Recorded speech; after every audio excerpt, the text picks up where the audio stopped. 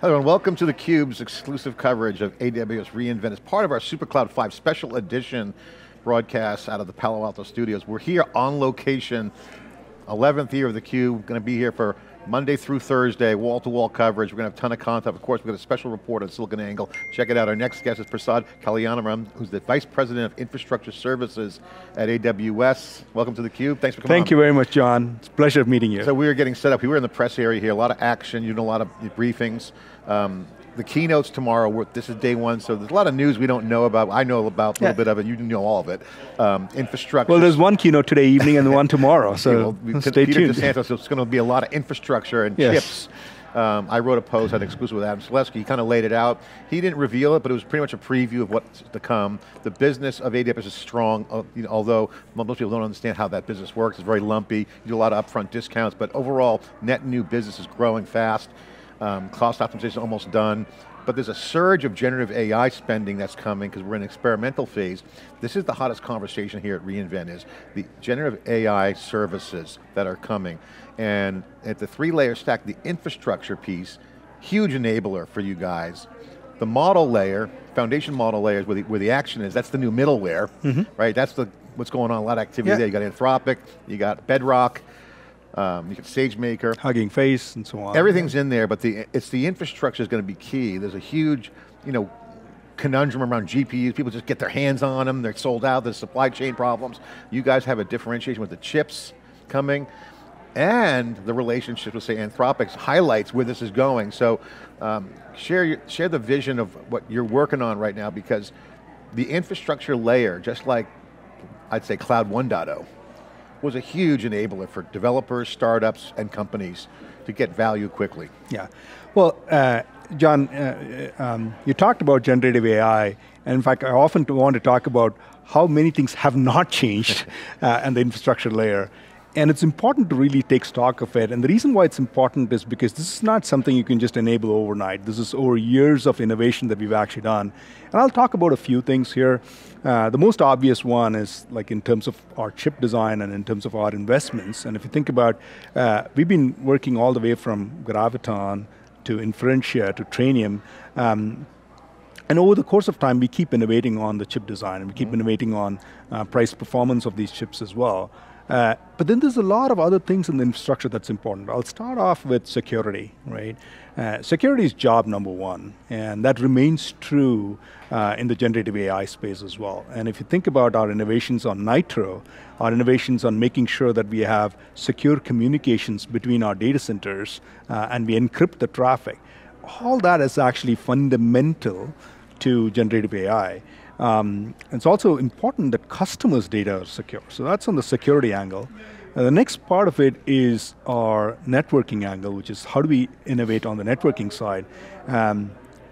As these models become larger in size, it's important for inter-process communication and inter-node communication. And that's where in 2018 we launched EFA, Elastic Fabric Adapter. And lately, we'll talk about it through the course of this week on what we call as network innovations that we've done in the form of ultra clusters, which allows us to increase the bandwidth between these different nodes on the network, as well as the latency reduction that these large language models need.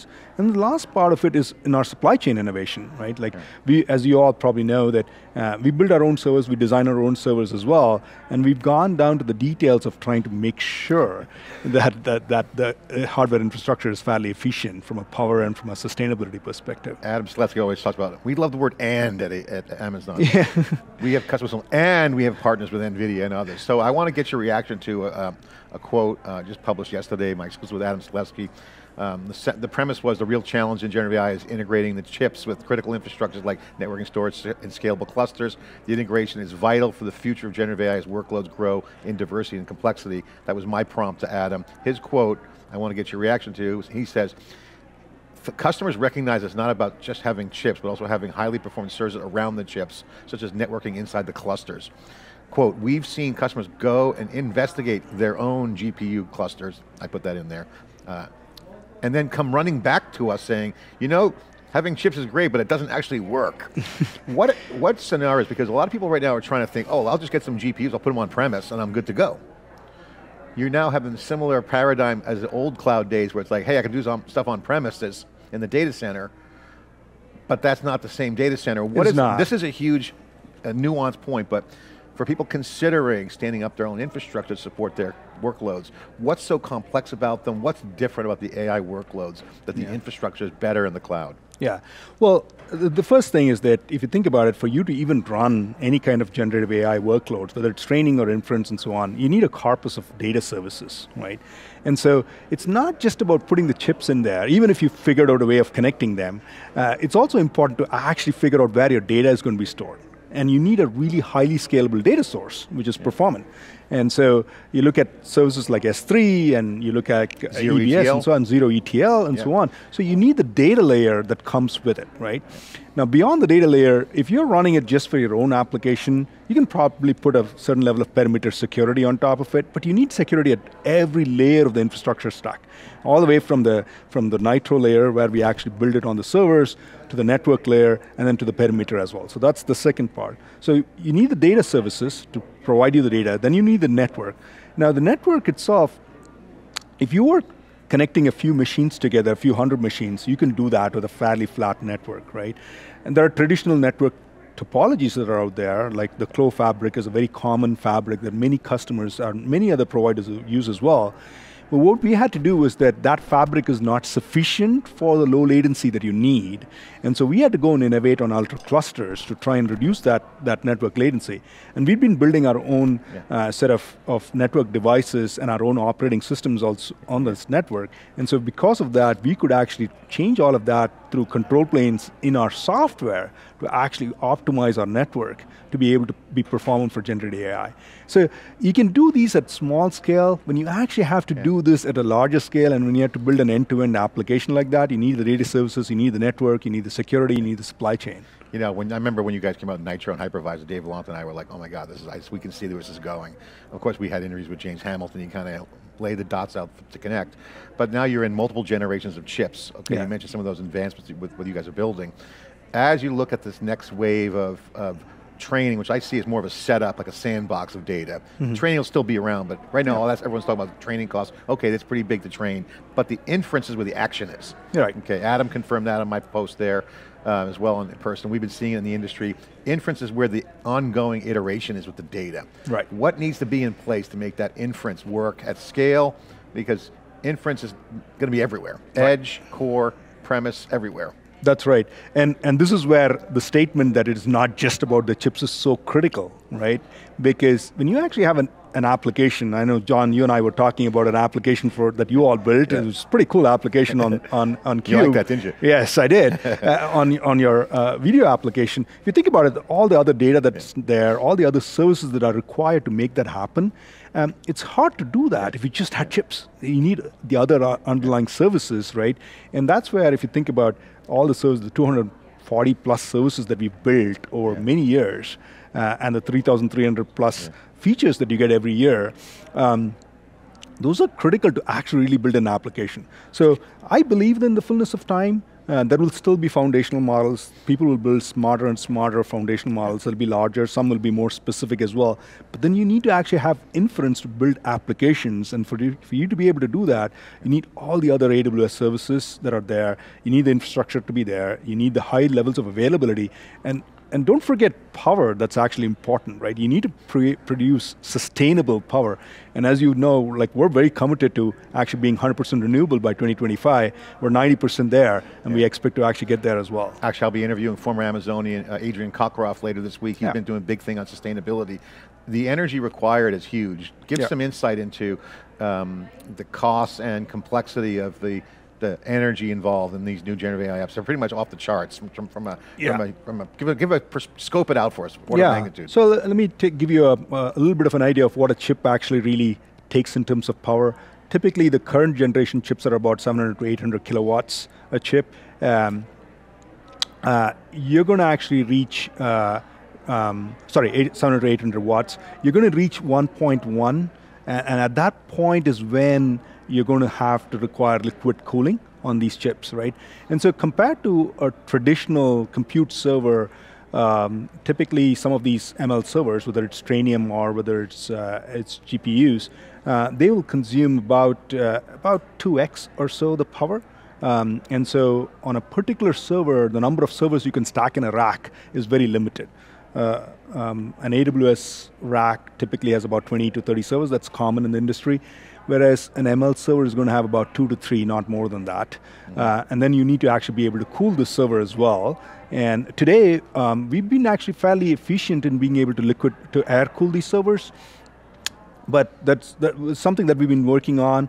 We've been working on this in the lab environment for many years now, because we knew that this day was going to come in terms of liquid cooling, and that's something that we had actually innovated on as well. Yeah, I got to give you guys props. You're seeing the skate where the puck is, as the saying goes. You guys have done that. The question I want to ask you is, what's different about the generative AI workloads? Again, because you guys talk about there's 3 layers of the stack, but you have the traditional, I would say traditional cloud services. Never thought I'd call AWS traditional services, but you know, the standard stuff before. The non-Gen AI workloads still require storage networking.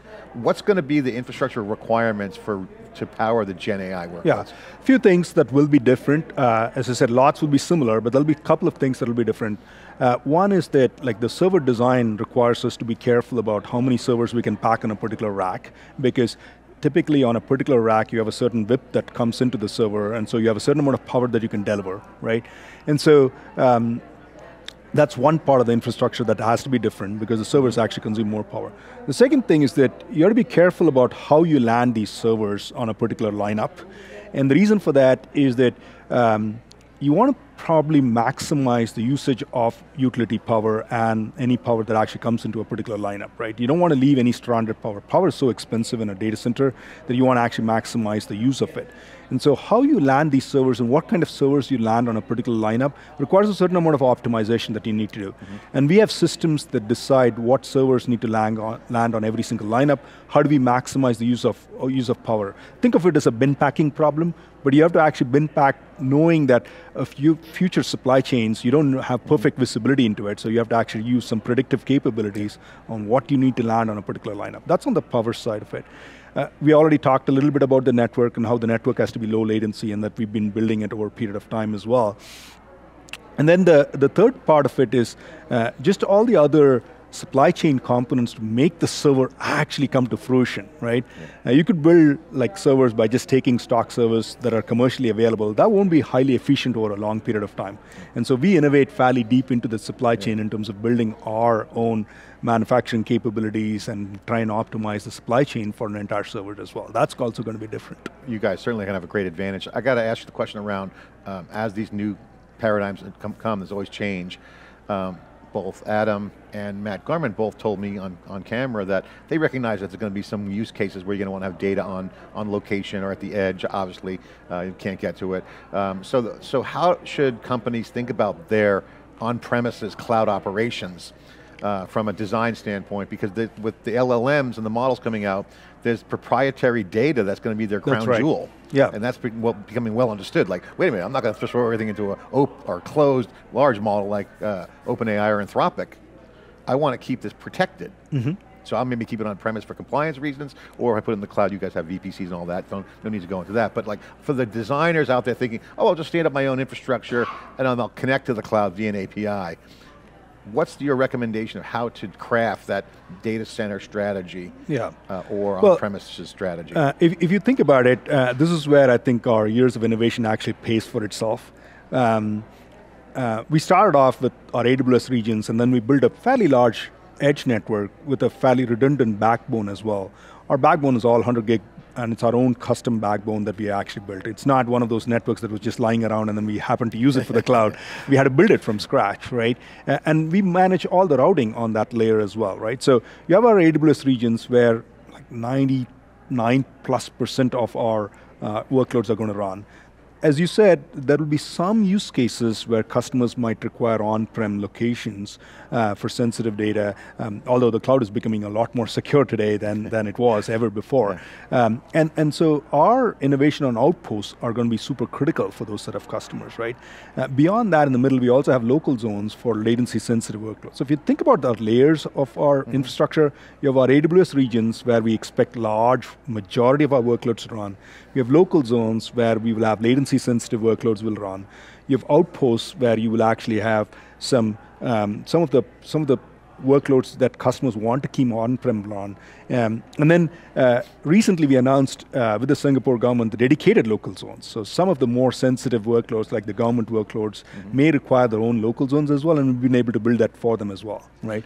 And so that entire stack, all the way from the regions to local zones to dedicated local zones to outposts, pretty much covers the gamut of all workloads that customers may want to run. So Inferentia, Graviton, Trainium, big chips, local zone, you got FSX in there.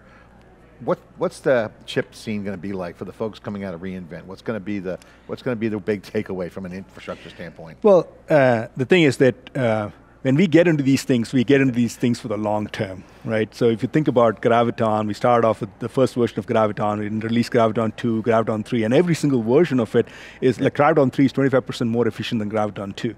And we expect that customers will keep pushing us on price performance, and very happy to actually innovate on that. You'll see the same things on our Inferentia as well as our Trainium chips as well. You'll see continuous innovation. Stay tuned for a bunch of announcements today. And again, we're going to have announcements on all layers of the stack, all the way from the infrastructure layer, to the model layer, to the application layers. It's funny how I asked Adam about the competition. He said, not everyone is innovating at all three layers. Microsoft announced a chipset, but it's only for internal use. That's apparently really not ready for prime time. You guys are on third generation. Big advantage. And then integrating into the models is very interesting as you learn about what those workloads are going to be like. I'm sure there's going to be more chips. Yeah. As a VP of Infrastructure Services, how does that impact your job every day? Yeah, well, I'll tell you, busy. Well, the thing is that we're in an era right now where I think we're actually seeing the next clip of cloud growth.